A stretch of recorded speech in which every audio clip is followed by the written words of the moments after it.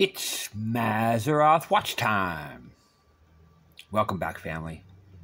Let's decode the signs for the escape of the bride. This will be part 7. 6 months of myrrh, 6 months of perfumes.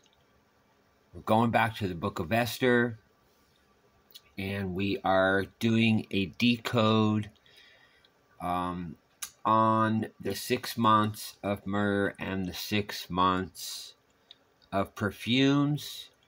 We finally have the last pieces of the puzzle, and we're going to present those to the body. I had to go back and do all of the research, and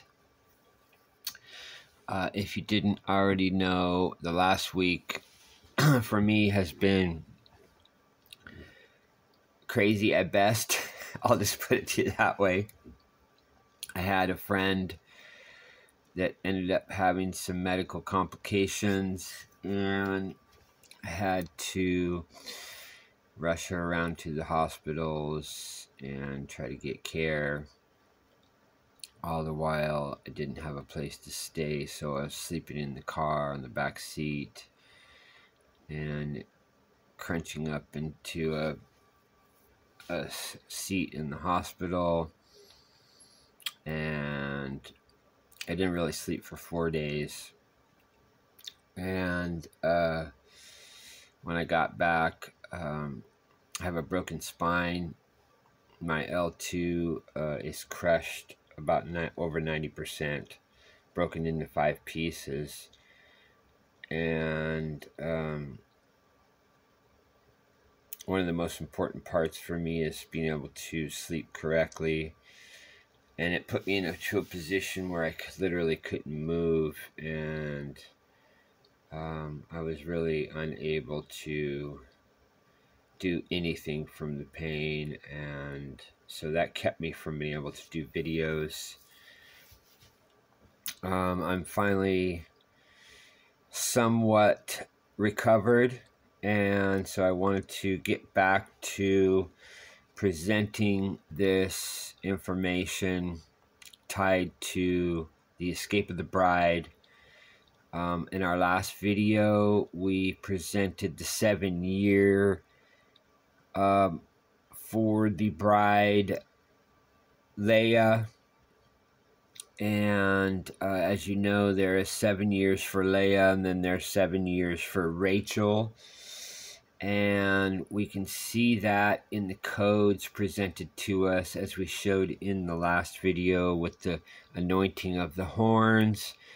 We can also see that as part of the code, because that was 8 days. And in this code, we are being presented 7 years plus 1 year for the preparation of the bride. And so I actually found these codes written in the stars. And so in the last video, we presented the actual 7 years. And now what we're doing is we're going back and we're presenting the beginning of the code in Esther tied to the 6 months of myrrh and the 6 months of perfumes. So the first thing that we're going to do is we're going to jump over, excuse me fam, I'm still having to do this with my phone. I should have the rest of this stuff worked out soon so that I can do it correctly, but we're making do with what we have. So here we are, Esther 2:12.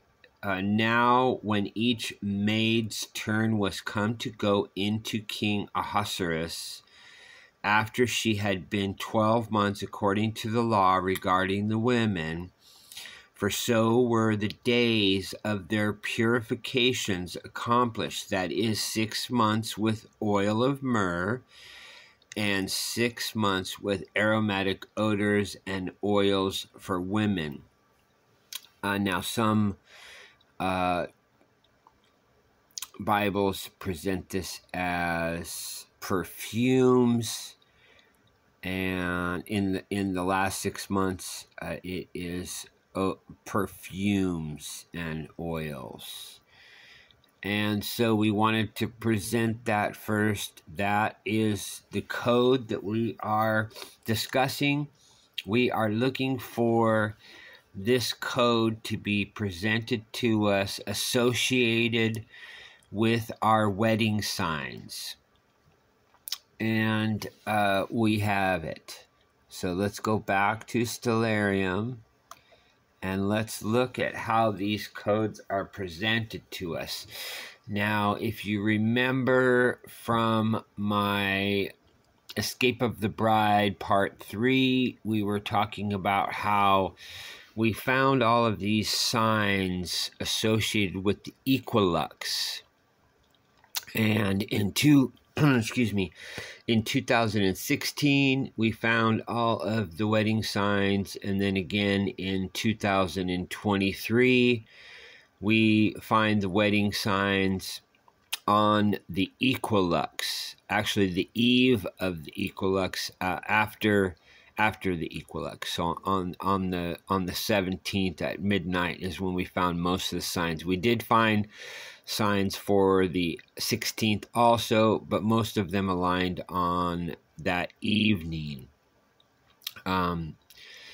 So from the equilux to equilux is the sign that I was looking for. And so I did not have these signs originally until I went back to my Kodesh Culture channel, and I was watching one of my videos associated with ESTHER, and it reminded me of this purification code. And so I wanted to go see if I could find that in the heavens, and I found it, and I was just unable to present it last week. So we're getting to that now. Forgive me for the delay, but we're going to show you now in the heavens how all of this is gloriously manifested in the stars. It's just mind-blowing how all this aligns. There's no way any of this is by chance. It's all a perfect design, and it's all playing out.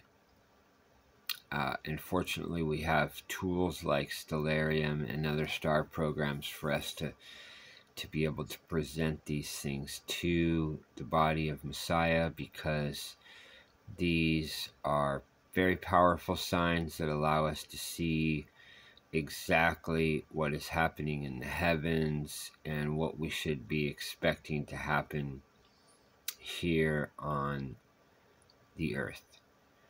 So let's move forward. What we are looking at here is on 3/8/2016, we have a solar eclipse in the constellation of Aquarius. And if you go back to my Kodesh Culture channel, you will be able to find this associated with the ESTHER codes. I found that, I believe it was 2020, I found a similar code, and it was associated with the eclipses. And because it's associated with eclipses, it would be a lunar sign and not a solar count. And so what we're going to show you is how in the heavens we're presented this 6 months of, this would be 6 lunar months, 6 months of myrrh and 6 months of sweet perfumes. So here we are in Aquarius. We are shown some signs. Let's pull up the date again. We're looking at 3/8. We see Asteroid GROOM and Venus. Now, this alone right here can be seen as the groom and the bride because Venus has a dual aspect. It can be seen as Messiah. It can, we can see this as Messiah also. But it can also be seen as the groom and the feminine aspect, which is the bride of Christ. And then we also have Mercury, which is also always a sign of the message. And then we have Neptune, which is a sea sign, and this can be seen multiple ways, but the way we're going to see it here is the sea has been presented to us in scriptures as the people. And so to me, this is a message to the people, or you can look at it as the church. But I believe it goes deeper than that. This is a message to the entire, all of humanity. And what we're looking at is, with an eclipse, we're looking at the alignment of the bride and the bridegroom. The sun as the bridegroom and the moon always as the bride. When they come together, it is a wedding sign. So we're seeing a wedding sign with the groom, the bride and the groom, the message to the people. And this, I believe, based on what I have been presented to in the heavens, is the start of the 6 months of myrrh. Now, what we're going to do is we're going to come to, forgive me, family, we're going to come to the 6 months of sweet oils.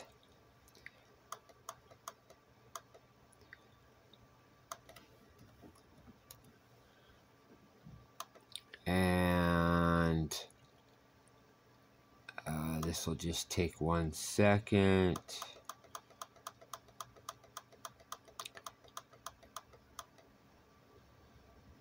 Let's scroll in a little more and get this just a little closer.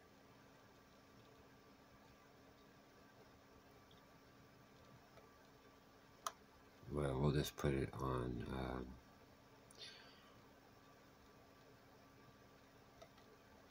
we'll just bring it here. That's close enough, because this doesn't really matter. From Bandon, Oregon, this would not have been a eclipse, but this is nonetheless an eclipse day of September the 1st, 2016. You can go and look this up. Now we have the bride and the bridegroom in Leo. 6 lunar months later. And this would be the end of the 6 months of myrrh. And this would be the beginning of the 6 months of sweet perfumes and oils. Now what we're going to do is we're going to go to the ending cycle.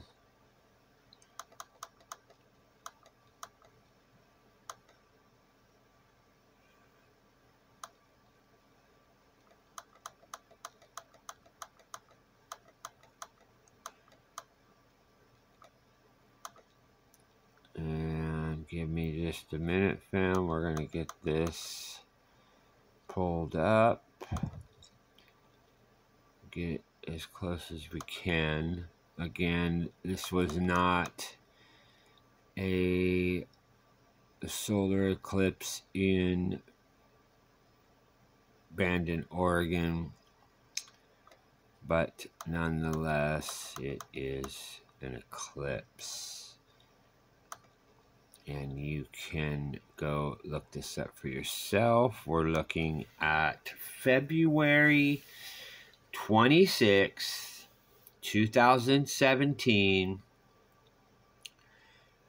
We're back in Aquarius. And we see the same similar signs. This is Neptune, which is the sea in the water stream. And we see the message. I did not check to see if Groom was still there. So now we have Groom is now with the fish in Pisces. And so we don't have Groom there. But again, this is 1 year later. And we are close to a year later.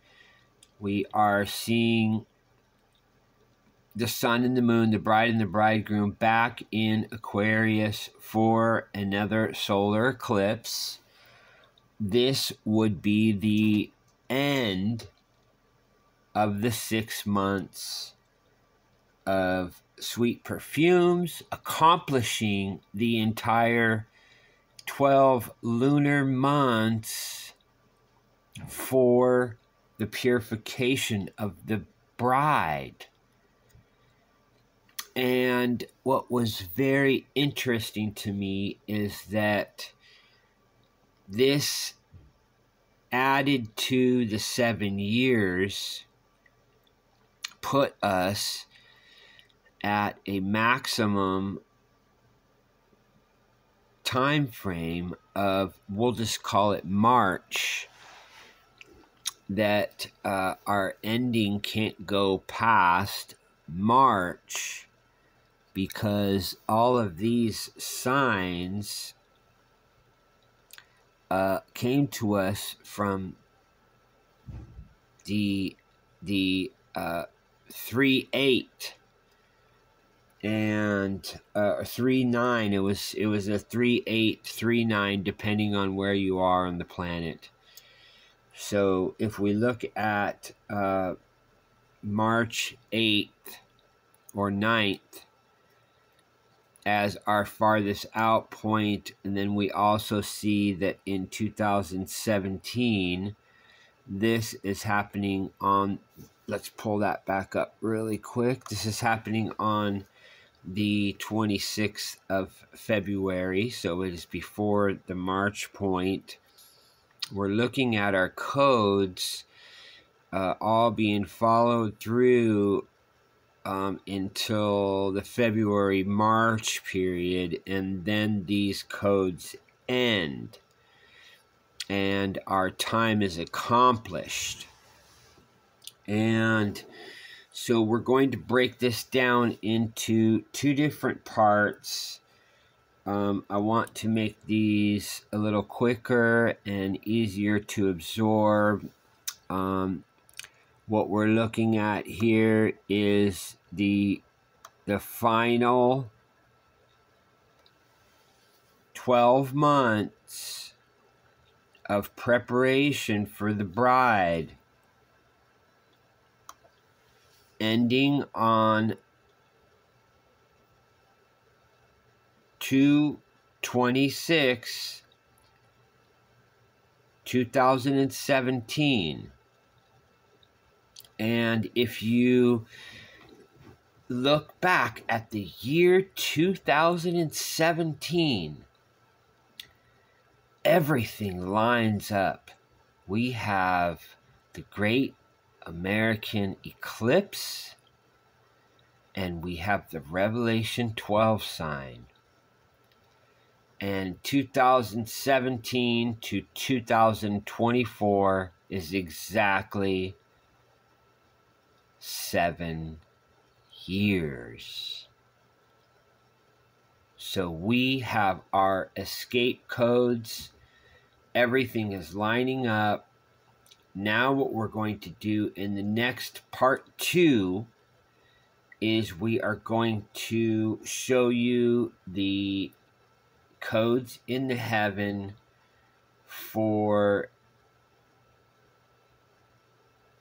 this year and how that is associated with the end. So we'll come back in another part and we will decode the stars for the second bride. Much love, family. Thanks for watching.